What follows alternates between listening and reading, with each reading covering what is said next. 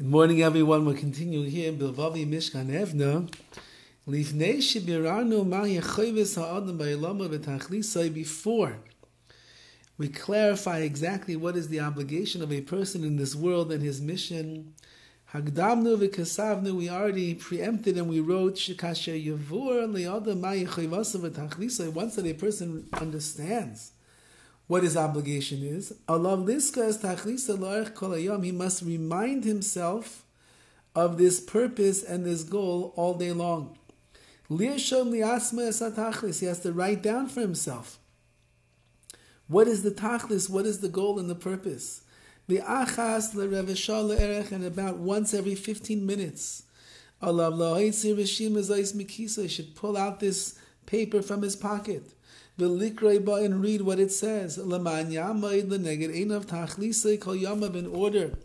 that his goal and his mission in life is in front of his eyes all day long, all the days of his life.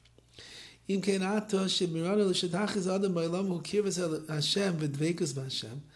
now that we have clarified that the mission of man in this world is kirvas Hashem, to be close to HaKadosh Baruch Hu and be davuk and cling to him, he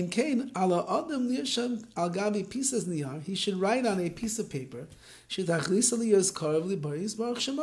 that my goal, my mission in life is to be close to Hashem.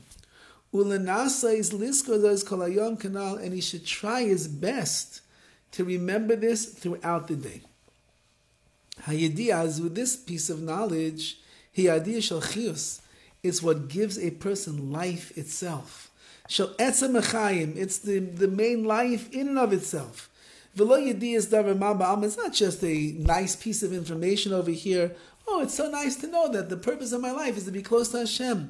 This is the meaning of life itself. Let me give you a parable, he writes. A person climbs up a tree. And he's sitting and resting on one of the branches.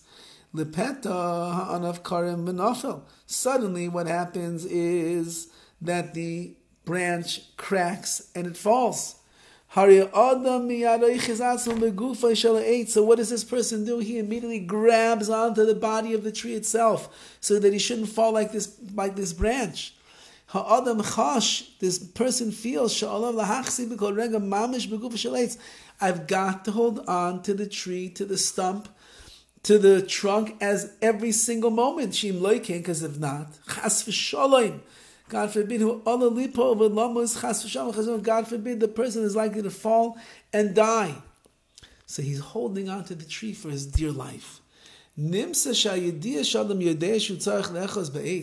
This knowledge that the person has, this understanding that he must hold on to the tree for dear life, it's not just a nice piece of information over here. Oh, by the way, if I let go of the tree, I'm going to fall to my death, so I should probably try to hold on. No, it's not just just like a piece of information. The person understands. His